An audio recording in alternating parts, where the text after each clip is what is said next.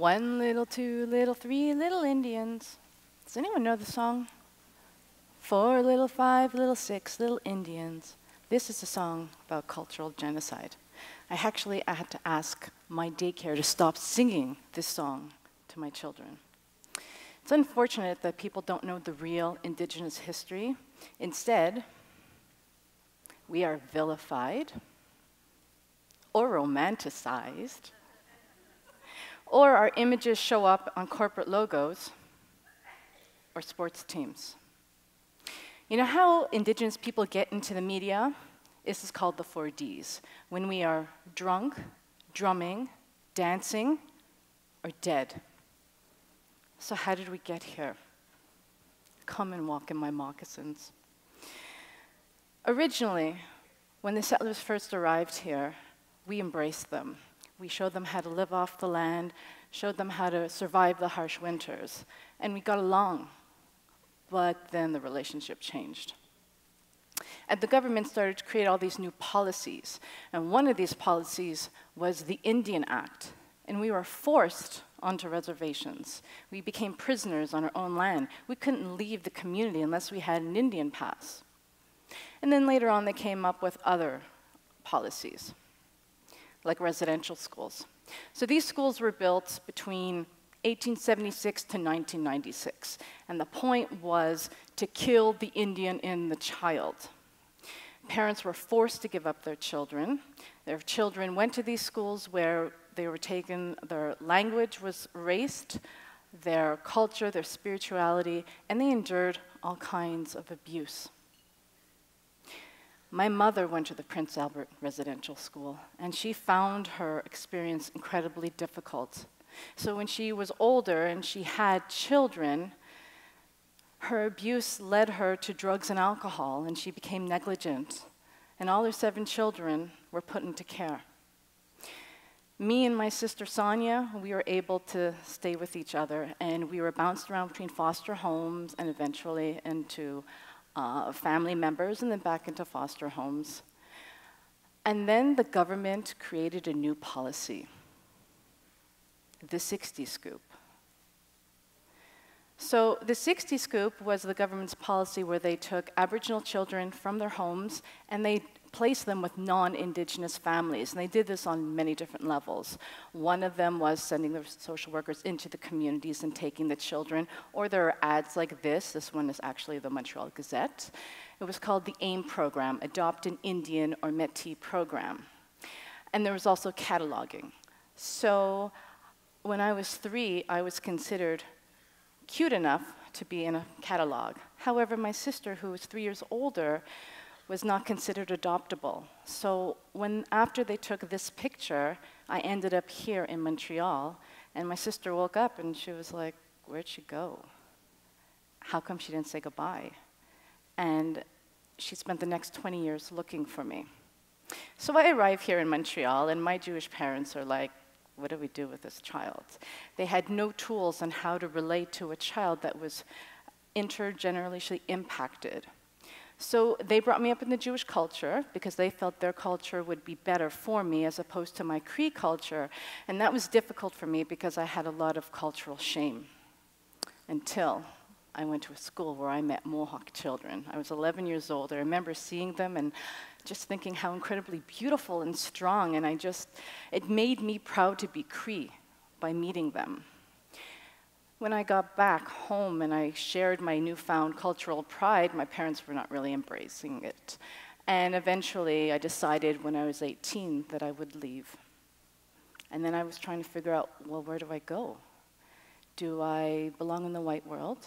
Do I belong in the Indigenous world? And where is the Indigenous world in the city? Well, I did find an Indigenous population. And when I did, I was really struck by how everyone seemed to be affected by either the residential schools or the 60 scoop.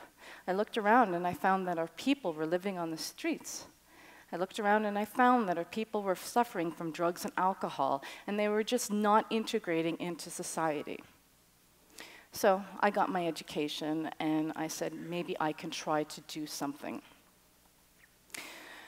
In 1999, I decided that I was going to start working at the Native Women's Shelter of Montreal. And when I started working there, I noticed there was an overrepresentation of Indigenous children in care.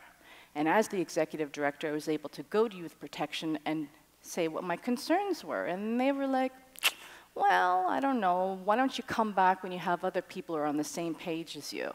I was like, yeah, I'll be back.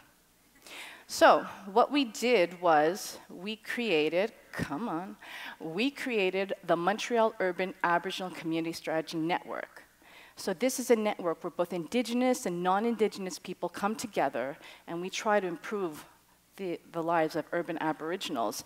And there's so many gaps in services that now what we do is we are part of many different committees: social services, art culture, health, youth, education, and so on. So I went back to Youth Protection, and I explained to them that now we are 800 members strong.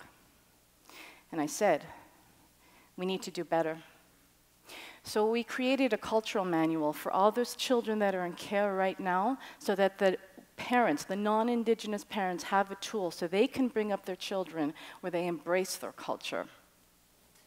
A lot of the work that I do is part of the network.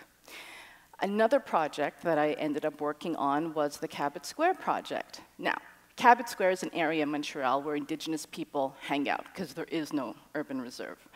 So when they started to revitalize this park and build the condos, people were like, I don't know about the people in the park, we should probably move them. And I was like, oh, displacement again. So I brought an offer to the table, and after many months working with the City of Montreal, they accepted my offer. Instead of moving the people from the park, let them stay in the park, but give them the services that they need. So now we have an outreach worker at our park, and he's there 5 days a week. So that's awesome that our people are getting the services, but the people around the park don't necessarily want to come in. So how do we change that perception? Well, if you want to know the beauty of our culture, let us show you, and why don't you all participate at the same time? So we have Aboriginal Fridays. For the last 2 years, every Friday in the summer, we promote the culture. We do this by soapstone carving workshops. We do this by music concerts, and you can see that everyone joins in, and they learn the beauty of the culture, and they have a conversation, and it starts to change their perception of Indigenous people. So, we also have a lot of issues with the police. You have to remember that back in the day, it was the RCMP that picked up the children and forced them to go to residential school.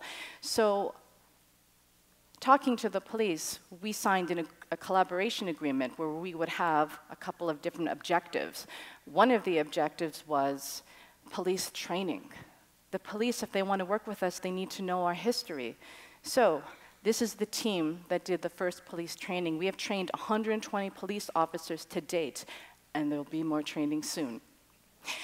Another thing that we needed to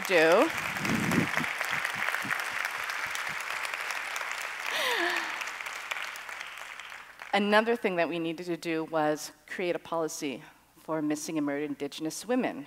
Now, we have known from the past that when a woman goes missing, that the police don't always step up and do something about it. So if we're going to create a policy, how are we going to get the people to go to the police?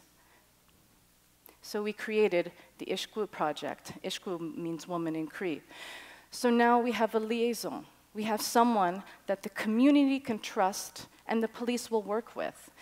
And every time a woman goes missing, they can go and see our coordinator, and she will give them support services, and she will make sure that the police take our complaints seriously and write reports and do the work that we need to do. This project is super interesting because it is the first project where we have federal funding, municipal funding. We're working with the community and we're working with the police. And if this project works out, we can have it implemented in every single province.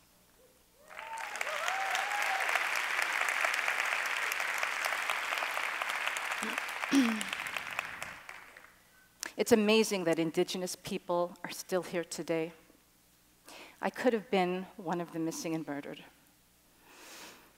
I could have lost my children to youth protection, but my past traumas and difficulties have made me who I am today, and it's made me want to push forward and make it better, not just for the next generation, but the next 7 generations. And how we do this is we reach out to community, and we try to build bridges. Ki ta tam ahe. Thank you.